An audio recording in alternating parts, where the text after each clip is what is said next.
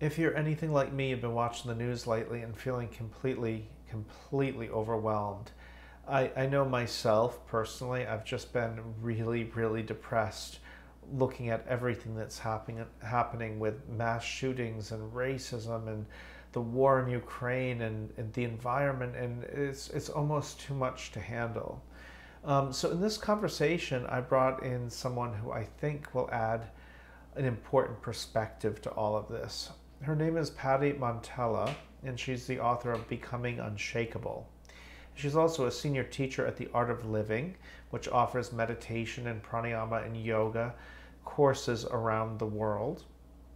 And she's also been working in Uvalde, Texas, bringing meditation and other practices to first care responders, doctors, nurses, and anyone in the community that needs a way to decompress, to get grounded, and to reclaim their center. Before we dive into that conversation with Patti, a few things to have on your radar that I will put in the show notes so you have easy access. First, if you could like, subscribe, and share so you can get more videos like this one in your inbox. Same is true if you're listening to the audio version for the podcast. Patty, as I mentioned, works for the Art of Living, and they're hosting a big event in San Jose, California called I Stand for Peace. They do events all over the world, but this particular one is going to be in just as a response to all of the violence in our world right now. So if you're available in anywhere near San Jose, California on June 9th, 2022, I will put links to where you can get tickets to that. I'll also put links to the Art of Living, so you can find their other courses, as well as Patti's website, so you can learn more about her book and the other work she is doing. Finally, I have a free video meditation course at my website, and I'll put a link to that in the notes as well, and you can reach out to me in the link below. Okay, all of that out of the way, let's dive into our conversation with Patti Montella. I want to dive into some of your work and hear a little bit about what you've been up to, especially in recent weeks. But before we get to just the awful things happening in the world right now, I'm wondering if you could just tell everybody a little bit about who you are, about your book, about the Art of Living, about just your general thumbnail of who you are as a teacher and speaker and writer. Oh, thank you, Darren. I'm really honored to be here too. Well, the answer to everything you just asked is what brings us here today. In my previous life, I was a corporate executive for American Airlines and the Sabre Corporation, and living a jet set, glamorous life, putting people in airplane seats when it was a little bit more fun to travel back then. And I just started feeling like this wasn't my calling in life, that there was something bigger, something more to know. And I started experimenting, exploring different spiritual paths, like a lot of us, right? I was a seeker. I am a seeker. And I made this move to leave Dallas, Texas, where I was living at the time, and go to Denver, Colorado. And that was the first step in leaving the corporate world. But where it was leading, I wasn't sure. I was really thinking I was going to start a company and I was going to make loads of money. And the complete opposite is what happened. One of my clients told me about a breathing course, which she'd actually never taken. And the flyer had been falling off her desk all day. And she said, I think it's for you.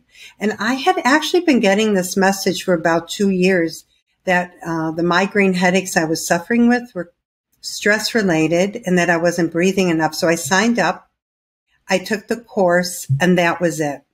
My life changed that very first session. And like what we're holding now, a lot of us, I had a lot of grief from a friend who had died during the AIDS epidemic back in the 90s in Texas. I'd lost a lot of friends.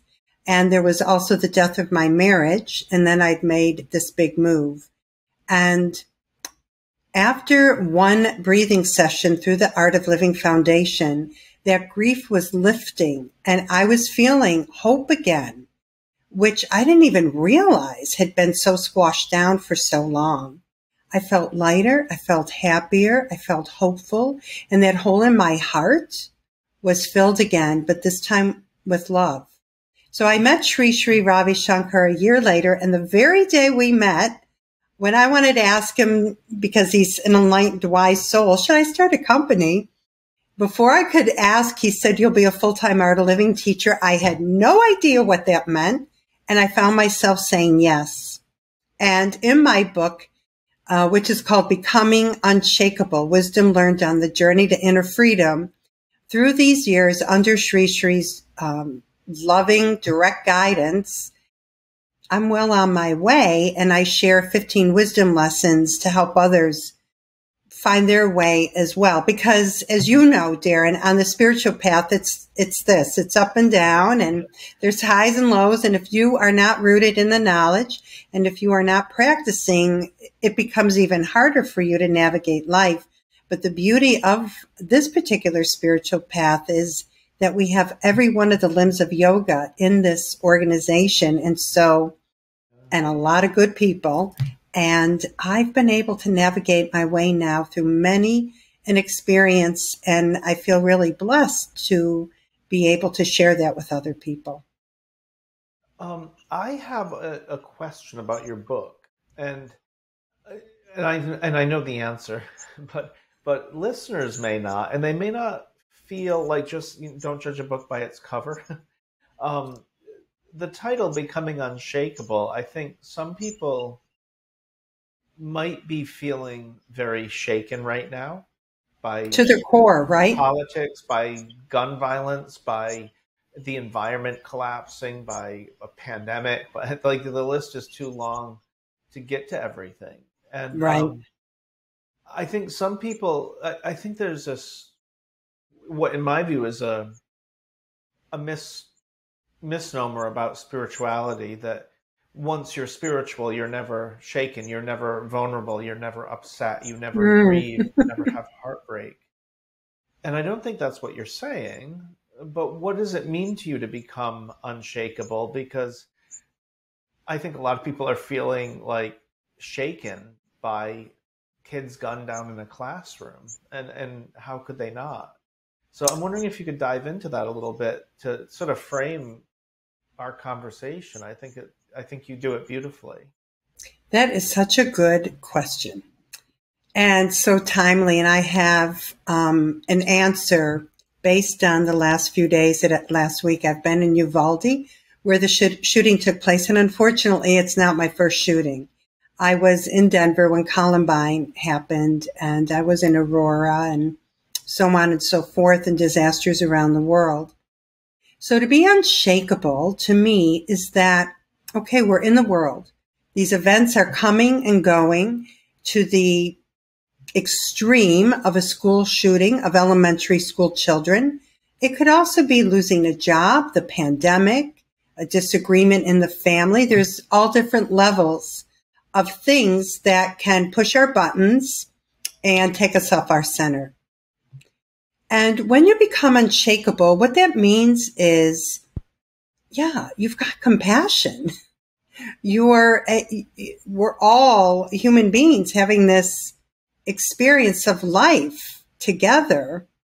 And however, if you're in your center and you're able to see things as though you're the witness and you're watching what's happening, and you're able to, you have techniques and knowledge that keep your mind and emotions in check. We're made up of emotions. So it doesn't mean you're not going to feel them, but you're not going to get lost in it. So this weekend, a perfect example is I had a big job to do, as did the teachers and volunteers who were with me, to relieve people of the stress, the trauma, to help them to sleep at night, beginning with the nurses who were on the scene taking care of the children, the first responders, family members. That's a small community. Everybody knows everybody, and everybody was impacted. Now, if I'm an emotional mess and lost in the emotion by what's happening, how can I do my job? How can I lift someone else up? I wouldn't have, my intellect would be clouded with emotion. I wouldn't have the inner strength and resilience to rise above to lift someone else up. I will tell you, Darren, every night I was in front of every single wreath at the memorial in the plaza at the park, saying each child's name, each teacher's name, and standing there and praying for them. And it really got to me a few times, what I was in the middle of, because the mourning, the grief, the confusion, the anger, all of it is swirling at that little plaza in downtown Uvalde. But I began to feel the tears come at a couple of the wreaths I was in front of, and with all the people crying around.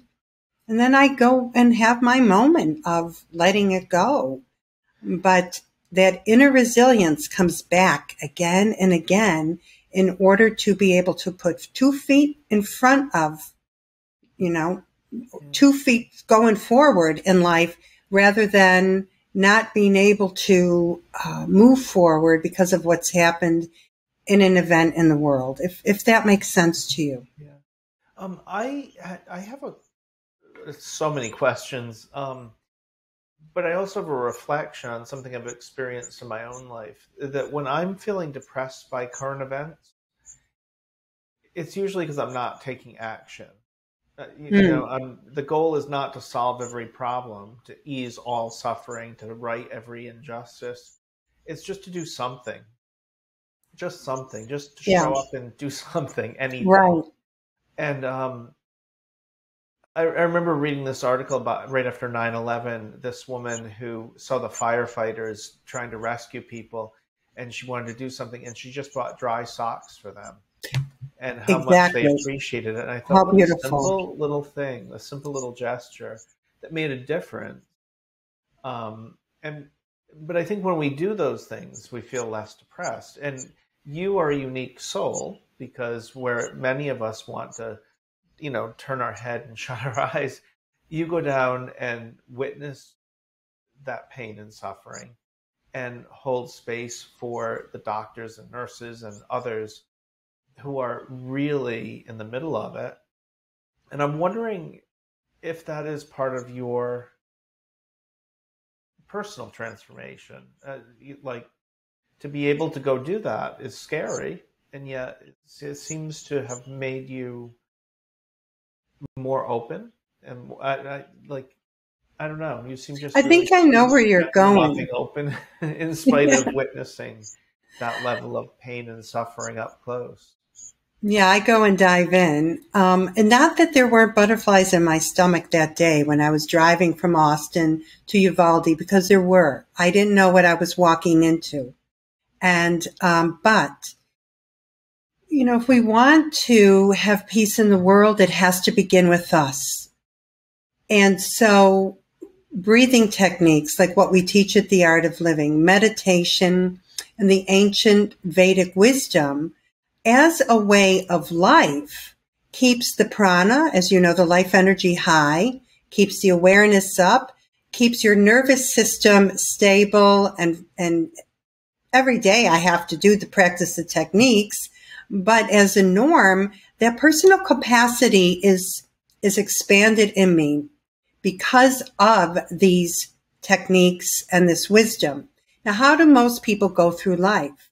Not doing that, right? Being so engaged in the world and getting upset about this or upset about that. The anxiety is almost at epidemic levels in our country. Loneliness is almost at epidemic levels in our country. It might be there by now.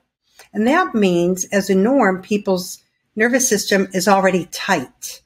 So when a event happens, it could be a life event, and someone in your family seriously ill. It could be a global event like what we're seeing here with all the violence in America. But if that wire is already tight, the minute there's one more thing, bing, it's going to go, and you're going to feel like, You either want to get angry or you want to pull back. However, if you are always doing things as a norm to keep your nervous system fine and smooth and light, then you're going to have that capacity when these things happen. You're going to have that resilience to be able to meet the challenge, not get crushed by it, and to get into action.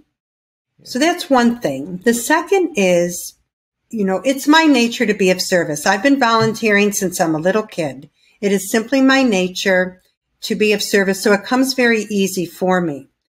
However, I will say one of the most valuable things you can do is to be of service to others, and that helps us get out of depression because we stop thinking about I, me, my feelings, my needs, my wants.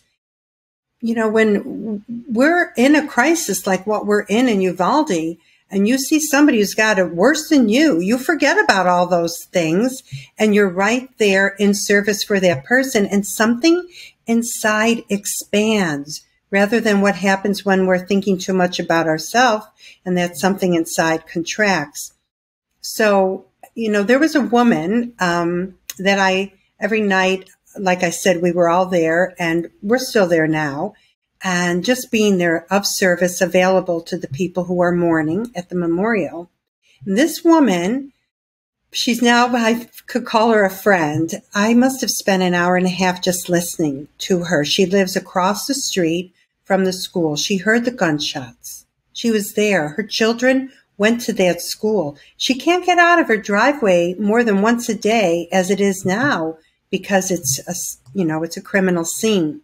And she worked at the hospital for 47 years. So I can't even imagine all that she's feeling. She lost her husband. She lost her mother. She lost other people in her family recently. I think maybe her sister. So lots of death, lots of grief. If anybody could crumble, you might think it's that person, right? No. That night she said to me, I want to do something, exactly what you're saying. I want to do something, what to do.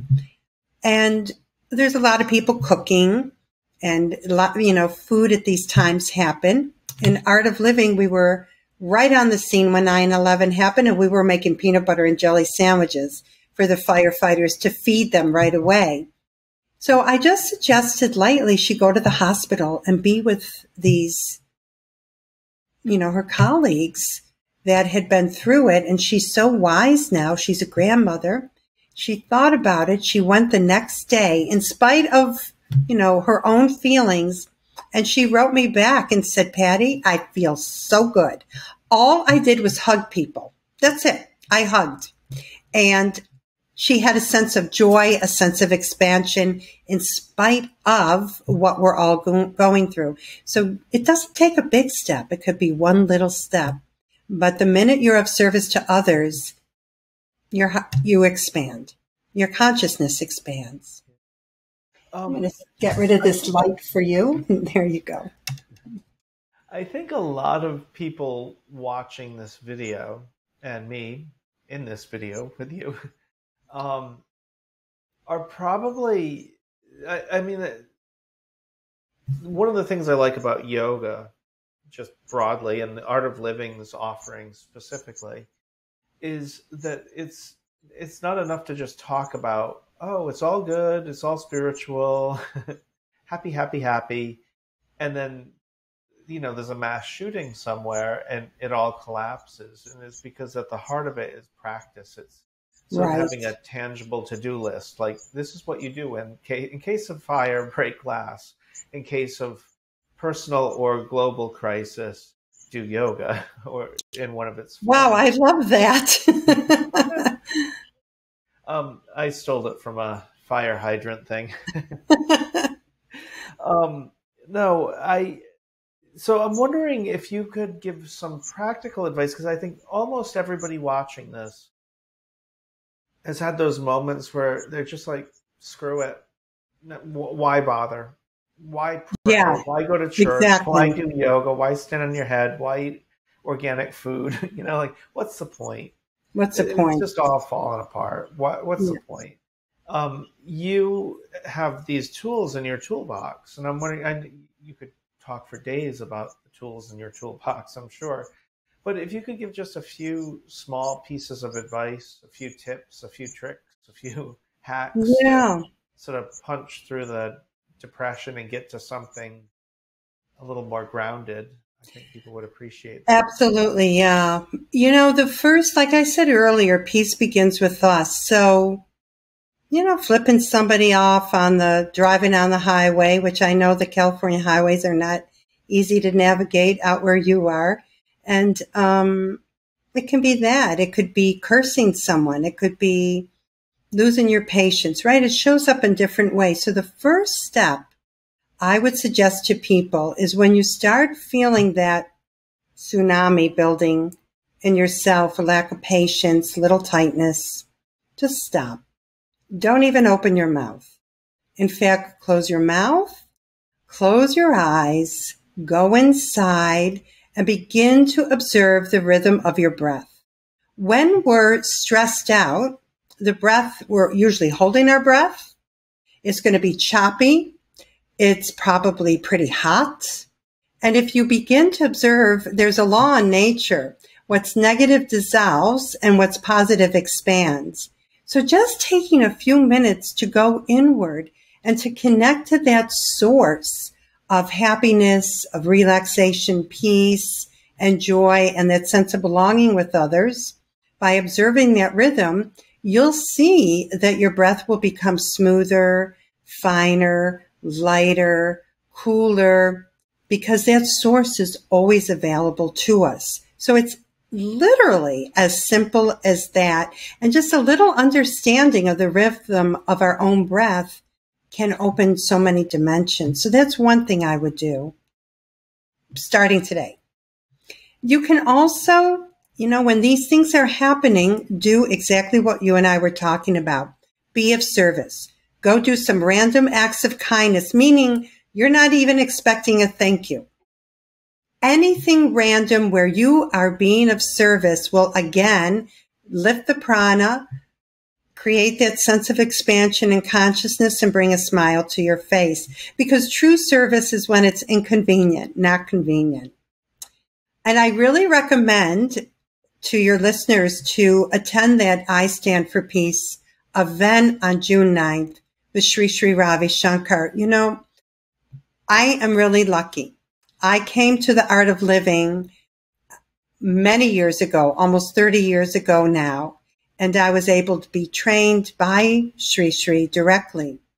And now today, the whole world is constantly running after him and even pulling his hair and pulling his clothes just to have a glimpse of him. But there is such a depth of peace in that particular being. There's many, not many, I wouldn't say many. It's rare to find someone like that.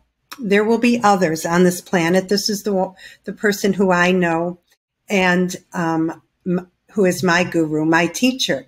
But when you go to an event where everyone's going to be meditating together, Darren, even if just 1% of the population begins meditation and then we do group meditation, we really can create a shift in consciousness. I know you know that. And that will be another way that you can contribute. And then other than that, I always believe in being kinder and gentler in words. Purity in speech goes a long way. So just check your words. And maybe you take a vow, I'm not going to complain for the next 24 hours. And if that's too much, you say, I'm not going to complain for the next 6 hours, because that's putting out pollution into the environment. Okay, maybe the next 6 minutes. As long as there's a camera on me, I'm pretty good. When the camera goes off, it's all goes right out. Oh, did the camera go off? No. I'm Oh, saying okay. when there's a camera on me, I'm well behaved. Oh, I see what you're saying. Yeah, that's right. Well, when we're in society, we have learned to do that, to seem very polite, but you can feel someone's presence when they're not. So learning breathwork and meditation is definitely the way to go. I have an interesting story about Sri Sri. You want to hear it? Yeah, I always like to hear a story about him. Many years ago, not many, maybe 4 or 5 years ago, I flew down to LA and interviewed Sri Sri. And I don't consider him my guru. I admire him, his work. I have for many, many years. And so I was excited to see him. And you never really know what to expect because people have sort of this public persona Right. where they're, especially gurus giving these wise talks, dispensing advice, whatnot. And then you never know what people are like in private. So I met him privately and I thought, I wonder what it would be like. I wonder if he's like guru all the time or just when he's on stage. And he was just, first, he was incredibly sweet and loving and kind, generous. And he's like, you're staying for dinner. I'm like, but I have to get on a plane. Oh, He's like, you're staying for dinner. how sweet. I'm like, I can't, I have to go get my son out of daycare. But he was just so, I felt like it was an Indian mother. When I go to India and I meet women on the rickshaws and they're like, you're coming to dinner. That is so such sweet. a sweet, endearing way to interact with somebody that, like you've said this a few times, it brings it down to the basics, like a peanut butter and jelly sandwich when you're hungry, helping somebody get some sleep when they're tired. It's those basic things that first tier in Maslow's hierarchy. And yeah, so anyway, I just always Well, appreciate I just want to add to that because the enlightened, the fully enlightened they're funny. He is hilarious and they're wise and he said when the enlightened meet, they usually talk about the price of tomatoes. They don't talk about the world condition. They have that sense of belongingness with everyone. And I think that's what so many of us are looking for today is that sense of belongingness with ourself, which is what breathwork and meditation gives you, connecting to the truth within. And then that's just natural, a natural expression of that belongingness with one another. And if that young boy in Uvalde had a sense of belongingness, he was clearly very lonely, not right in his mind, and had been bullied, and who knows what he was suffering. It wouldn't have happened. He was just a teenager himself. So I think we've got to do more with a concerted effort to bring that up in ourselves and to share it with others. I'm wondering if you could just briefly, I could talk to you for days. We talked the other night on the phone prepping for this interview. It was like we've known each other forever, wasn't it? We're just gonna have to. You're gonna have to fly out to Berkeley, and we'll have to go out to dinner together or something. That sounds good to me. I'll come home for dinner. But I'm wondering if you could just say briefly, since you are one of the senior teachers at the Art of Living, I think it's a great resource for a lot of people. We've already mentioned the I Stand for Peace, which is on June 9th, 2022. And this video will be around forever. So if you're watching it after that, not to worry, Art of Living has many events like this. So I'm wondering if you could talk a little bit about this event specifically, but then just broaden it for people who don't live near San Jose, California, or who are watching this after the fact, or just a little bit about what's the purpose of this event and what is the other types of events and classes that are offered. Okay, yeah. So I Stand for Peace is a vision of Sri Sri Ravi Shankar in light of exactly what's going on and what we're talking about. And he launched it in Switzerland earlier this year. And he's on a global tour holding I Stand for Peace events throughout the U.S. From the U.S., he'll continue on to Central and South America, on to Africa. He had gone all throughout Europe, visiting Poland, where we are housing so many refugees from the Ukraine, victims of war. And it will go on for some time. And I'm part of an international committee founded by Sri Sri to lead efforts because you can't just stand for peace for one day, right? There's much that has to happen. So at the event on June 9th at 7 o'clock at the San Jose Civic Center, he'll lead a talk, an inspiring talk. We'll all meditate, and then there will be music, and there will be a chance to sign a pledge for peace, to share it with others, and then to also take advantage and learn more about the Art of Living programs that I've been teaching around the world, and thousands of teachers lead worldwide, and much like what we're doing in Uvalde right now. So there's programs for kids, there's programs for adults, corporate executives, anyone in the healthcare system, conflict resolution. Sorry about that. That's life. And just every niche of life, there is something for someone, so that they can have peace of mind themselves and be able to share it with others. And it's the root of it is the breathing technique, the sky breath technique that we're known for, that brings harmony to all 7 layers of our existence and balance to body, mind, and spirit. Excellent. Every time somebody has like a phone go off or something, when I like in my yoga class or when I'm doing an interview or something, when I was younger and foolish, it used to annoy me. I used to get all sanctimonious about it, and then I decided I'm just going to be grateful that it wasn't my phone. Usually it is. Well, it was an alarm because I thought we were going to be done by now, but oh well. And you know what though, Darren? These are exactly the things, I love that you brought it up, that can get someone stressed, and it's an alarm that went off on a phone. So what? There are bigger things going on. And so when that nervous system is settled from within, these things don't matter. Well, if I knew you were human, I never would have agreed to this interview. I know, darn it. Sorry about that. Sorry to disappoint. Patti Montella, you are amazing. I'm going to put a link to your website, your book, Becoming Unshakable, The Art of Living. I will also put a link to the event on June 9th, 2022 in San Jose, California. For those of you who can make it, I highly recommend it. If you can't make that, there are other events, I'm sure, in your area and around the world. So check out the Art of Living website for the most up-to-date stuff that's going on.